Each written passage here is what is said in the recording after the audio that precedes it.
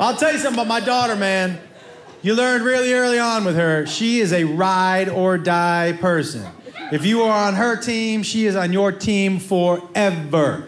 Here's when I knew there was no snitch in her. When I met my wife, I was a single and I was raising 3 kids, right?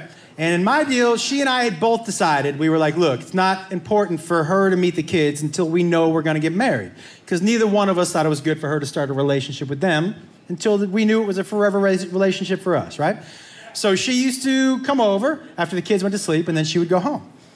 So one night, it's late and she says to me, I can't really drive home tonight, I'm too tired.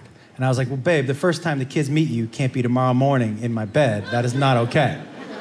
She said, I know, but I don't know what to do. And I said, well, do you want me to get your car and then I'll get your car back here tomorrow and you can drive your car home? And she said, I'm just so tired. She said, do you mind if I just sleep in your closet? And I was like, so let me just see if I got this right. You're coming over and we're at dinner, we're gonna have sex, and then you're gonna sleep in the closet? And she was like, yeah. And I go, okay. Yeah. But so she goes to sleep in the closet, right?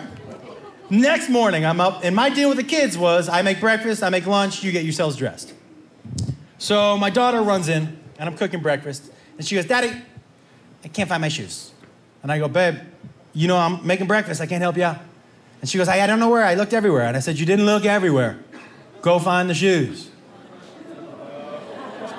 So, about 3 minutes later, she runs in and she goes, yeah, I still can't find my shoes and there's a stranger sleeping in your closet.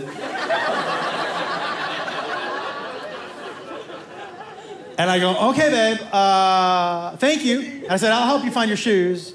And she goes, okay. I go, just out of curiosity, Kate, there's a stranger sleeping in my closet. That's the reaction I get? And on her way out of the kitchen, she goes, it's your closet, Daddy. I don't know what happens in your closet. And I was like, well, I'm gonna bury some bodies with that girl. That's she.